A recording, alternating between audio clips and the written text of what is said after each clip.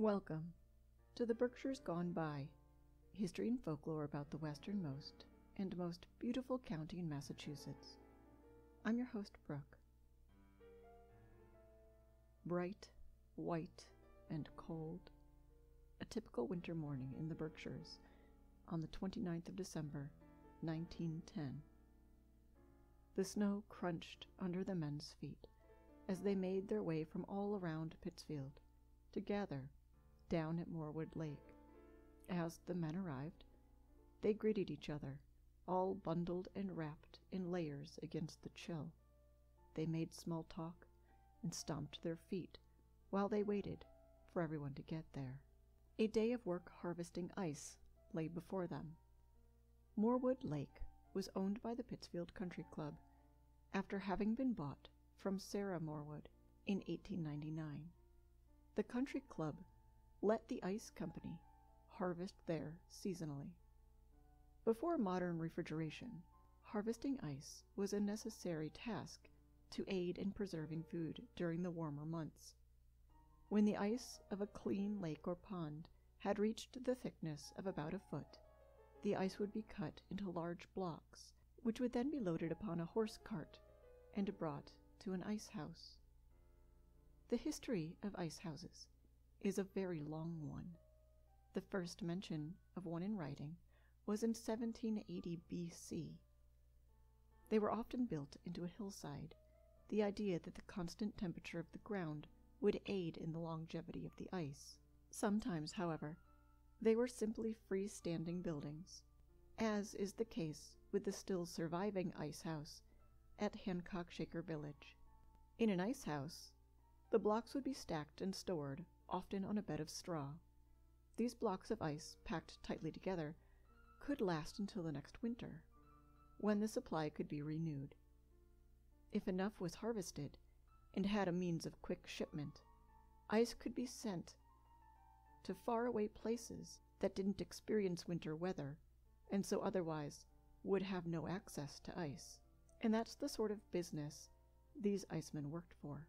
The year before, the Morewood Lake Ice Company had been bought out by two men with dreams of making it big by supplying ice to whomever was willing to pay, and prospects looked good. With a recorded 20,000 tons of ice coming from the company each year, its new owners, Everett Leisure and George Shand, thought that they could even do better, 5,000 tons better. And on this morning, the first of the season, on the 29th of December, 1910, men who'd signed up for the work were there and ready to go. Once they gathered their tools at about 9:20 a.m., many of the men began to head down the hillside to the lake from where they'd been waiting beside the boiler house, which stood on the northern shore of the lake. Others still lingered inside the building, warming themselves after the chilly walk to work. The boiler was used to run a machine that brought the blocks of ice up the hill on a conveyor belt. It was only about 10 minutes later that same boiler erupted in a massive explosion. The building was instantly shredded, and its remnants hurled upward into the sky. The sound itself was so intense that windows rattled a mile around the epicenter, and the explosion was heard far beyond. The icemen who'd walked to the lake turned around with a start, and just in time to see objects begin to rain down upon them. They were forced to dodge the projectiles best they could. Large chunks of the boiler, of the engine it ran, wood debris, and human remains fell from above. Two large pieces of the boiler escaped the scene altogether. One landed 500 feet away and weighed 200 pounds. A second landed 1,000 feet away after snapping 5 trees in half and weighed 300 pounds. A body was even found to have landed 200 feet away. The men who were able to avoid being injured by the flying objects began to scramble across the ice and snow toward their injured friends. The white of winter lay now marred by flashes of brilliant red. Some survivors lay squirming in pain, some motionless in shock, some still in death, and others mere fragments. A dozen men were dead in an instant, done in a horrible, brilliant flash. Only 2 of those killed instantly were found outside the building. Numerous more lingered in agony, and as the ringing in their ears subsided, it was replaced by the cries of others. The nearest telephone, as they were still relatively new, was a quarter of a mile away. A man had to run, no doubt powered by adrenaline, that distance to call for help. But the blast had been so loud that it didn't take long for people who lived nearby to also come running to see what happened. And it seemed that in no time at all, there were sleighs there to take the injured to the House of Mercy Hospital.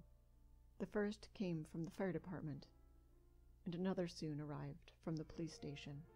The wounded filled 5 wagons. After those who were still alive were carried away by those with the knowledge to help, other carts and sleighs began to arrive, those intent on collecting the remnants of the dead. The dead filled 3 wagons. People searched, trod the snow back and forth, collecting together the pieces of the dead, large and small. Witnesses, who'd only moments before left the building, could remember where everyone inside had been standing. It was eventually figured out that the men standing along the wall at the side of the boiler were killed instantly by the blast, but that those standing at its front were torn to pieces. Before the scene could be cleared, however, people had arrived, lots of them.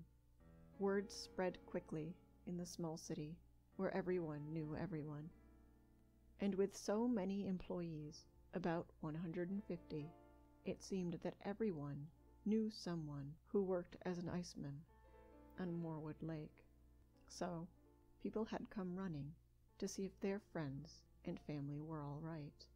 What they saw came as a horrible surprise, many expressing that they simply couldn't look anymore when they realized what it was they were witnessing.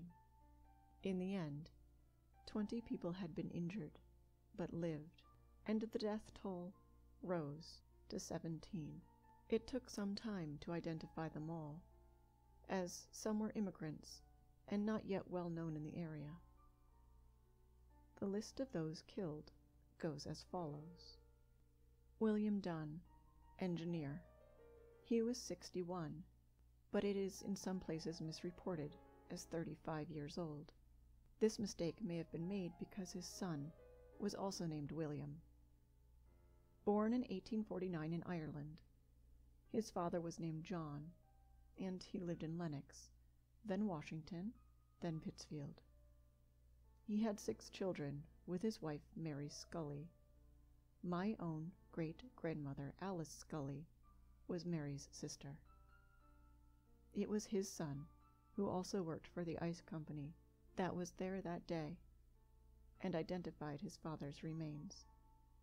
He also remembered his dad telling him that the boiler had been giving him trouble, and quoted him as saying that he would give it a good deal if the day's work was over his head. Edgar Allen, an employee, is 28 years old, married to Mary Cochran only 4 years before his death. They had 1 child together. John Raymond, carpenter, born in Croton-on-Hudson, New York. He was 42, and had 5 kids with Janet Chalmer. Leopold Fernandez. He came from Spain and was 28 years old. He'd only just arrived in the U.S. after taking a ship from Spain to Cuba and then Cuba to New York City, where he arrived on May the 5th of 1909. Joseph Gallego. He lived at 177 Columbus Avenue. He was 48 and was also from Spain. Oblino Gallego. He lived at 59 Dewey Ave. He too was from Spain. Fortino, sometimes misreported as Aurelio Gomez. He was 21. He lived at 45 Eagle Square and made it to the hospital before passing away. He was also from Spain. All of these Spanish immigrants were also cousins to each other. Martin Smith. When not harvesting ice, he worked as a chimney builder. He was 44 and was born in Kinderhook, New York. He too made it to the House of Mercy before dying. Wyatt Moore. He was 29. He married Margaret Knight and had 4 kids. George Ward was a fireman. He was 32 and was born in Rensselaer County, New York, and married to a woman named Mary. Arthur Papoon, misreported as William. He was only 24. He was married to a woman named Margaret McNamara, and they had 3 children. Elmer Eldridge was a laborer and painter when not harvesting ice. He was 44 and lived at 48 Francis Avenue with his wife. George Alfred Albert Vance was 23. He lived on West Street. His father was John and his mother Annie Smith. Alfred Frederick, who went by Freddie Bokar, he died the next day and was only 20 years old, one of 7 children. George Hodling was 37. He and Harriet Stewart had gotten married only 4 months before his death. James Manellis, misreported as McNally, from Port Ewan, New York. He was the youngest of all to die, at only 18. Alfred, called Fred, and so mislabeled in the newspapers as Frederick Earthier, was 25, and had moved to Pittsfield from Canada with his parents when he was a baby. He had worked for a while as a wool boy at one of the local textile mills. Senator Winthrop Crane, a local. The mayor, William McGinnis, and the soon-to-be mayor-elect, Kelton Miller, whipped together a meeting that very afternoon to discuss how to help the families affected pay for funerals. Within 2 days, $7,000 had been raised, which in the year 2020 is equivalent to about $185,000. The entire town was in shock. Why and how did this happen? Most of all, who was to blame? Thousands of broken hearts needed answers. The mayor-elect, Keaton B. Miller, said of the disaster, "The boiler explosion at Morewood Lake 4 days ago, causing the death of 17 men and injuring many others, marked the most horrifying catastrophe in the history of this region. I deem it fitting to put on record here an enduring testimonial to the spirit of our people for the substantial aid and genuine sympathy given to the families of the unfortunate ones." An official investigation was swiftly arranged. While sifting through the scattered remains of the boiler house, the boiler's pressure valve was recovered. As the investigators questioned survivors, they began to piece together the story. The boiler had been acting up previously, the problem being a faulty pressure valve.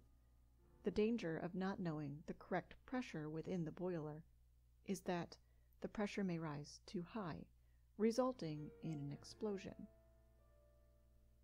Everyone charged with maintaining a boiler knew how immensely dangerous they could be.